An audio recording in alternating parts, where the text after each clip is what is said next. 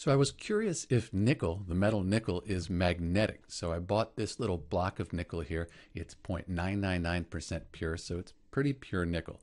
I also have a quarter, which is 25% nickel. The rest is copper.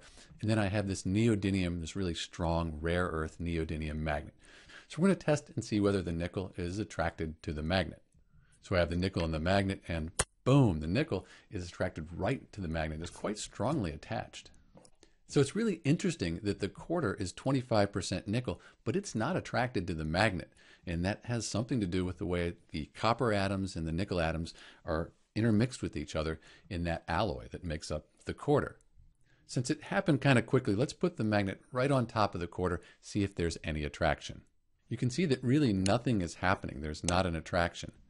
However, if we move the magnet around over the quarter without touching, there is some interaction that causes the quarter to move. Let's look at this from another angle and see what's happening. Here I've attached the neodymium magnet to a pair of scissors, and I'm moving it just over the quarter. And you can see usually I'm not touching the quarter. I hit it every once in a while. But the quarter is affected by a moving magnet. And that's really neat because it's not affected when the magnet isn't moving. If I just touch it with the magnet, there's no interaction.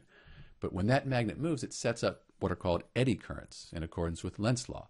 And these eddy currents, they set up little magnetic fields, and that's what's interacting with the magnet.